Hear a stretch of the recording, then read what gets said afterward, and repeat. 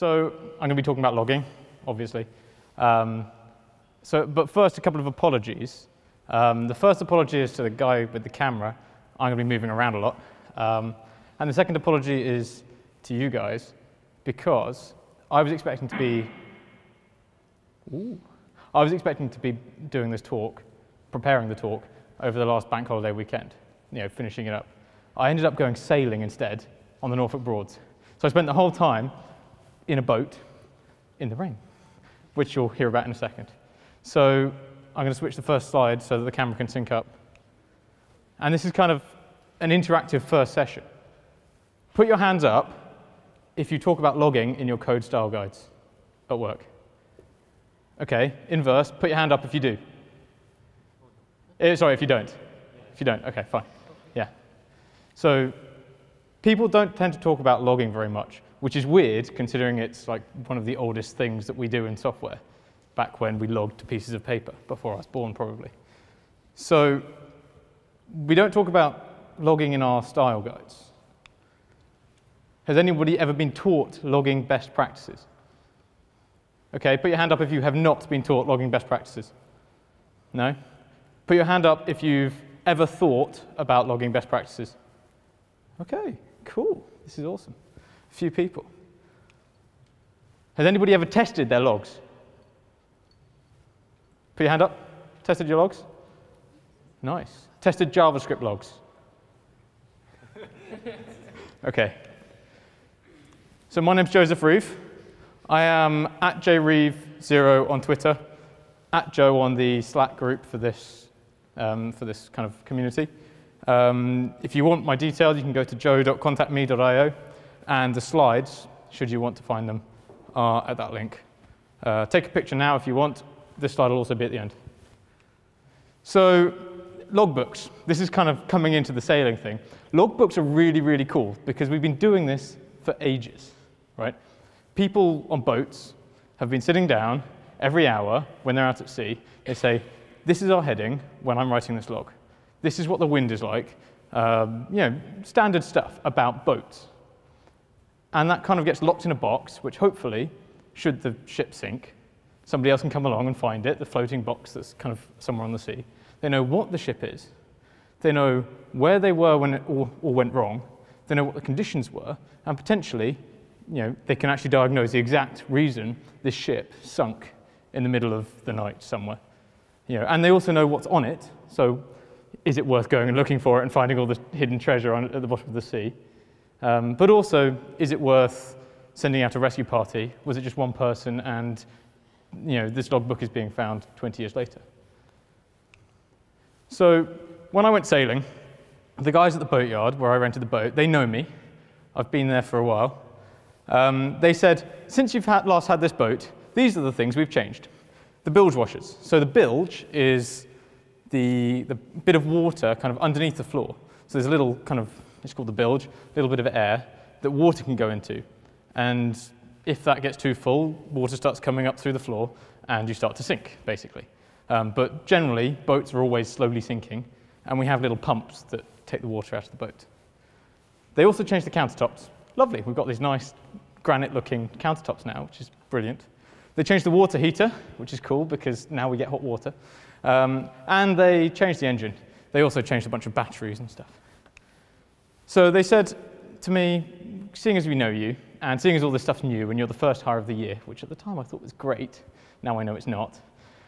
Seeing as you're the first hire of the year, the first one to use all of this cool new stuff, could you keep a log of the bilge pump? How long do you hold the bilge pump for? So the whole holiday went really, really well. I got back on Monday evening, except the countertop fell off and broke 4 bottles of beer. The beer from the bottles then went into the bilge.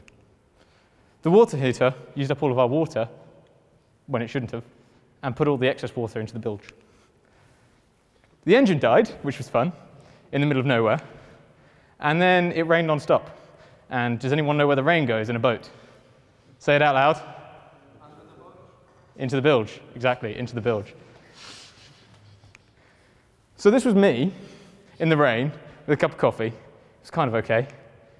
So now let's talk about JavaScript logging, because that's why we're all here, right? Or that's why I'm here, at least. JavaScript logging is cool because it's kind of not done very much, but there's loads of kind of prior art. So us JavaScript developers and lots of developers have a really, really nasty habit. We tend to reinvent the wheel over and over again. Has anyone heard of web workers? Right, that's threading accidentally reinvented badly. Or worklets, which is reinventing the actor model, but without having the name, so you can't Google what it is. But kind of the time when I had the red pill, Matrix style, I started to actually think about logging. It was when I was talking to a friend of mine, Julian, who's at the back on his phone. So he's doing a lot of work in analytics and logging software, a lot of Android stuff and non-JavaScript stuff. But I went over and I had a chat with him, and we talked about logging for 3-4 hours. And this is the first time I'd actually talked to someone about logging, because surely like console.log, it worked. Console.log, debug, hello. So I talked to him about this, and it wasn't boring, which was the first thing that surprised me. Talking about logging wasn't boring. And then I went to work the next morning and saw this log, this statement, this bit of code. And I was like, what? Git blame, launch missiles, kill them. Who on earth did this? Which obviously, if any of you have ever done a git blame on a piece of code that looks rubbish, don't, because it's always you that wrote it. So I was looking at this code, and I was thinking, this is bad. This console.log statement is bad, and I have no idea why it's bad. Right? Just no idea. I know because I've had this long conversation, but I don't know why it's bad. Right? So I started looking for other things. Console.log error.message, right? Why is that bad? Come to it. Console.error, fazon. That is, has anyone here ever worked with a Hungarian? Yeah, a Hungarian programmer? Yeah. Put that into Google Translate. The polite translation is, oh shit. And then console.log finished at date.now. Does anyone know what date.now outputs? A bunch of numbers, right? Not human readable. So I was like, these are all bad. All of these hundreds of log statements in this code base that I'm responsible for are bad. I can't look at the logs and know what's going on, know if the system's even OK, let alone if the users are OK. And these are systems running, that a couple of layers down, people are trading £500,000 on a day, or are deciding whether or not to run trains. Like, these are dangerous systems if things go wrong. Luckily, this isn't directly it, but this is kind of a couple of layers away. So I kind of thought about it for a while, and I thought there are 4 dimensions, 4 things that you can kind of focus on, you can think about specifically, that make a log good or bad. So you've got context. What's going on in the app? What's the data? What's the time? We'll come back. What's the purpose? Is it for debugging? And I think I'm going to delete it before I commit it. Is it for auditing? We did have this many users log in, and the product owner knows it, and they went to these sites, and they did this and this and this. Is it important? Is someone about to die? Is someone about to lose £500,000? Or was there a garbage collection event? And the format, is it human readable? Is it greppable? Grep, Unix grep. Yeah. Can I just grep my logs and see every time this user logged in? Or can I grep my logs and see every time there was an error, every time something went wrong? The purpose, so we might be doing analytics, which is a kind of logging, I promise you. You can ask me about it later. The purpose, is it for debugging, or is it for analytics, improving the user experience? Did someone die? Did someone just log in? Was there a garbage collection event? Is it scannable? Is it parsable? Which is really, really important if you're using something like Logstash. Has anyone heard of Logstash? It's a tool, Elastic search guys for dealing with logs. So that's context, purpose, importance, and format. They're all things that are important when we're writing logs. So none of this stuff is new. You can see examples of all this stuff in log4j, which is a Java logging library, which is kind of industry standard for Java stuff. The Syslog Standard, which is kind of has bits of stuff. Just look it up online. Count.ly, which there are some stickers around somewhere. I had a chat with the CEO, and he sent me some stickers which say open source rocks, which is cool. So they're over there somewhere. And that's just a tool for logging events, logging errors, logging different things to a remote location from the client or from other languages. Logstash and good old console.log. We've got console.log, error, warn, info, different kind of levels, importances. And then we've got things like timing and profiler, loads of really cool stuff. Just open DevTools, type console. And look at the IntelliSense. Really cool stuff. So this is an example of a bad format of logs. Has anybody seen this in their log files? Raise your hands if you've seen something like this in your log files. Yeah? Someone's just logged out some array, and you've just got object, object, object, object. Takes up hundreds of lines of logs, and you kind of lose the context. So this breaks any context you've got. A good format is showing the user that logged in. Wrapping things in square brackets makes things really parsable. It's surprising. I mean, I'm going to say regular expressions, right? But if you need to do something quickly, regular expressions are really handy, or grepping for things using regular expressions. Logging errors, instead of doing console.log blah error.message, just log the actual error, not appended to a string, and it'll actually display the whole stack trace, which is lovely. And this is an example of showing context. This is IP addresses. So we're showing context of where this stuff happened from, which is important when we come to this kind of thing, right? User logged in, user logged in, user logged in. Error, got data. Pretty rubbish, because we don't know what's going on. This means a lot different, right? So we've got the same user logged in 5 times within 1 second. Either we've got a bug, or we've got a bot, right? Both of these things are important, and if you've got your IP address, you can start looking at the IP address. Is it a real user? Is it some kind of bot scraper? We've had that a lot, stealing lots of valuable data. They pay for one user, and they've got their bots going off and downloading huge amounts of data. So it all depends on the goal. The logs that you actually use, the logging statements, the logging context, the data, I can't just come up here and say, log the IP addresses, or log the users, or whatever. I can't say log this, log that, because it depends so much on your individual context, on your application, on your users, and on what you're expected to provide for your customers. So it depends on the goal. Has anyone read The Goal by Eli Goldratt? No one. OK, first thing you do when you get home, go on Amazon, order The Goal. It's about Kanban management or something, but it's really, really good at helping you understand where, in an organization, developers fit and how they can help the wider organization. So there's this thing I made up this morning called the logging type table. And basically, this is talking about the different types of logging, the different reasons you might use a log statement. So we've got some things, it's a bit small, different types of logging. So there's something called tracing. Has anyone heard the term tracing before? Yeah? OK. So tracing is often used for debugging. It's kind of logging function invocations or individual variables, and just for really when there's some bug that you're looking at. So the question it answers is, what happened? How did we get here? What happened? What did the user do to get to this point? Or what data came in to get to this point? And we usually log the state changes and the function invocations, and it's targeted at developers. So anyone heard of event logging? Fairly common term, event logging. It's analytics. It's understanding what's going on inside the app. Is that a user doing specific things, or is it the application doing specific things? So what's happening? Actions and exceptions. And it's useful for administrators, product owners, and kind of us as developers. We know which bits of code to specifically improve. Progress logging, which is something that probably we don't think much about. This can actually feed back to users of applications. Has anyone ever used DD, the Unix tool DD? Raise your hands. No one's used DD? What? Has anyone ever moved an image file, not a .img, onto an SD card for like a Raspberry Pi or something? No. Wow, OK.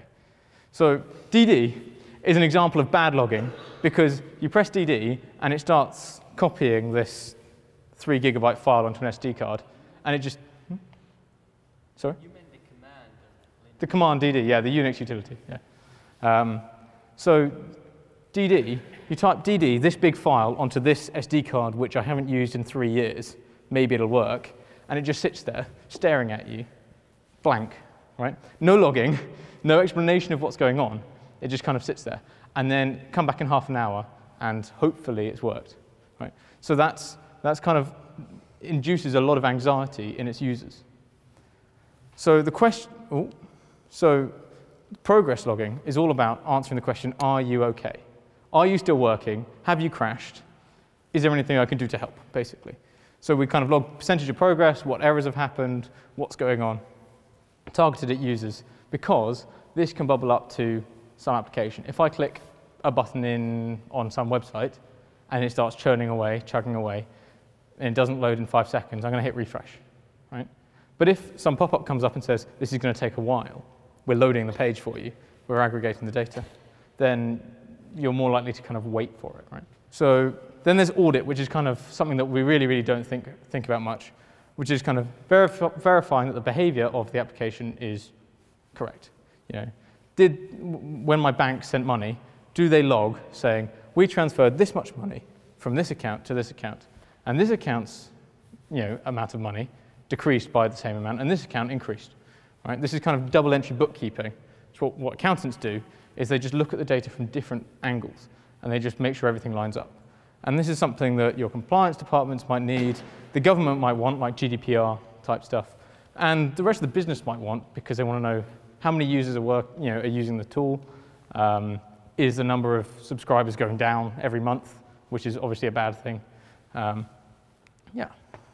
So that's the logging type table.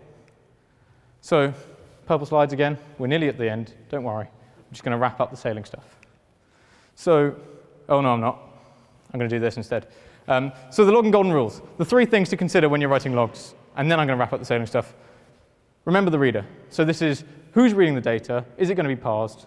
Are they going to be able to understand what's going on? Do they know the context? No personal data, no passwords. I've seen that a lot. No passwords, no usernames, no email addresses. Depends on the context, obviously. And then answer the question. Think about what question are you trying to answer with these logs. Are you trying to answer, how did we get here? Are you trying to answer, are you functioning correctly? Are you trying to answer this random question that the marketing guy said, hey, I'd really love to know how many users log in every 3 seconds or every 3 days, right?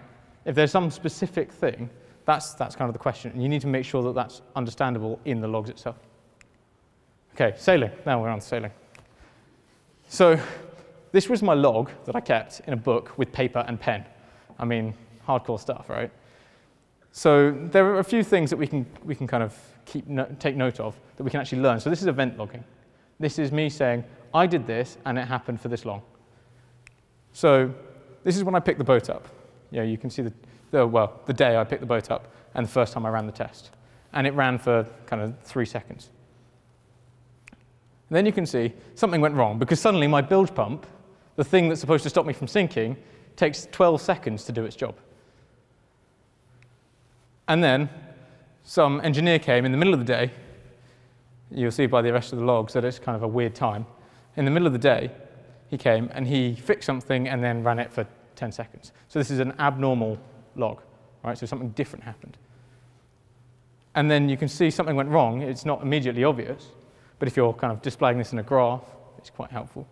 That I actually missed the morning here. I missed the morning on the 2nd of the 4th. And that's because we had more issues with our water heater. And suddenly, worrying about actually being able to drink water was more important than measuring how long our bilge pump ran for. So that's something else went wrong. And then that's when I ran that just before I dropped the boat off. So another interesting thing is, after the tests, after the guy fixed it, these tests are all very similar, even though the amount of rain changes, right? So the actual test runs change. Don't change much, sorry.